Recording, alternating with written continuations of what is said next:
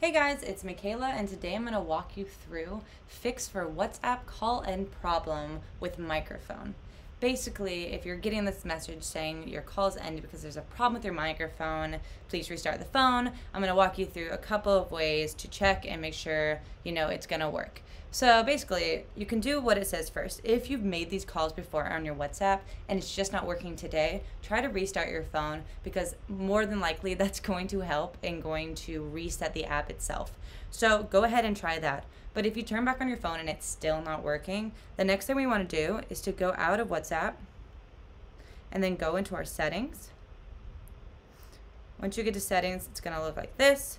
What you want to do is scroll down until you find WhatsApp. Mine is at the very bottom. And then you want to make sure that microphone is on. So you just toggle that on and it will make sure that microphone is on. That could be the biggest issue and the reason why it wasn't working. Now once that's on, you can go back and check and see if that worked.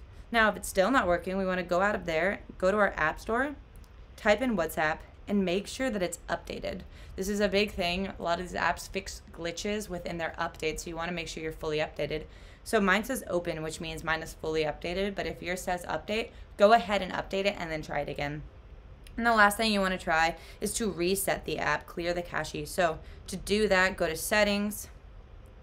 We're out of there. So we're in settings, then we're going to go to general, iPhone storage.